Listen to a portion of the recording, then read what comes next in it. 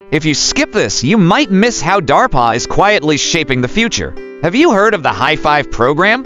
It's where cutting-edge speed meets next-level power driven by indium phosphide H heterojunction bipolar transistors, or InP HBTs, reaching deep into the 220 GHz range. Why indium phosphide? It's not just another semiconductor, it's the Formula 1 of materials. It enables incredibly fast electron transport thanks to its low effective mass, allowing signals to race through at GHz speeds. At 220 GHz, every fraction of a nanosecond counts, and InP delivers the speed needed without excessive resistance. HBTs built on InP are tuned to maximize to critical performance benchmarks, the transition frequency Ft and the maximum frequency of oscillation Fmax. These determine how fast and efficiently a transistor can amplify and switch signals. We're talking about peak Ft at 400 GHz and Fmax hitting 700 GHz that are borderline futuristic.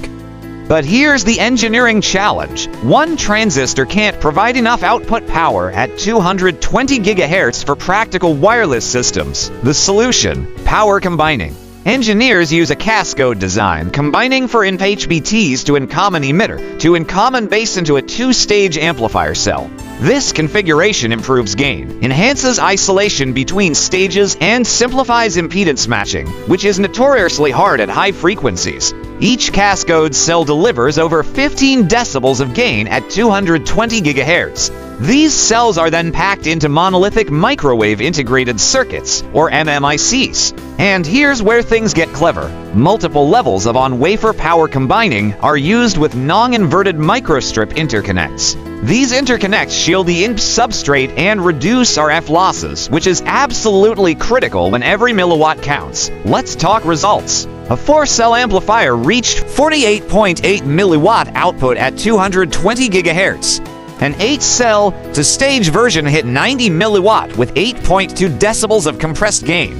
Larger designs, like 16-cell and 32-cell SSPAs, reached 157 milliwatt at 220 GHz, 180 milliwatt at 214 GHz, and 145 milliwatt at 208 GHz, all under air-cooled conditions.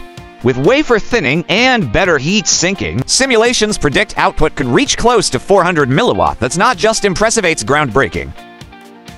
This technology offers large channel capacity, stable operation, efficient thermal handling, and is compatible with batch production, opening the door for scalable, high-performance RF systems, high power, high frequency, and a high five to the future of wireless innovation.